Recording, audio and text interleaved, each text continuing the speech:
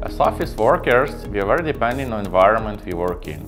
We come to work, we have coffee, meetings, listening and speaking to our colleagues. After 3 or 4 hours, we have a headache and start being less productive. Well, we think it's because of tons of meetings and tons of emails.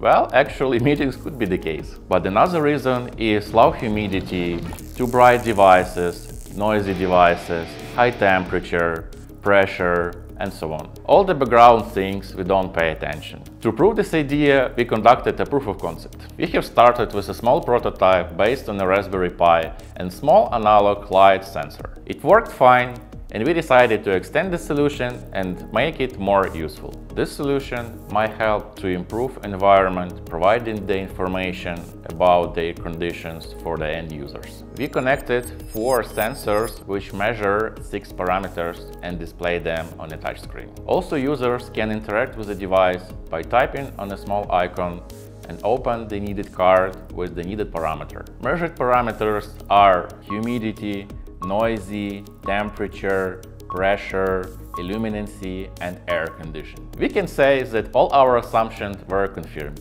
Even Raspberry Pi Zero with 1 GHz core processor and 512 MB RAM, enough for rendering smooth user interface. Qt provides us with a powerful ecosystem, so we don't need with the window manager at all. On the Raspberry Pi, we can save at least 100 MB of memory, which is pretty good for a small device. Final application consumes around 40 MB of RAM, and the binary size is around 1 MB. The speed of the development is pretty good, thanks to Quick and QML. Now we have a Qt application that is running on a real embedded device and collecting data from the real sensors. Further plans included the development of the desktop application, create the case for the device, and start using PCB. The desktop application will gather information from the devices and will be able to manipulate with the information. Manipulation means interacting with the user interface on a different operating system: Windows, Linux, Android, and iOS. Users will be able to set up some parameters,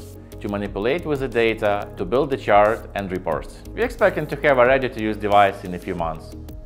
We are working for a better future.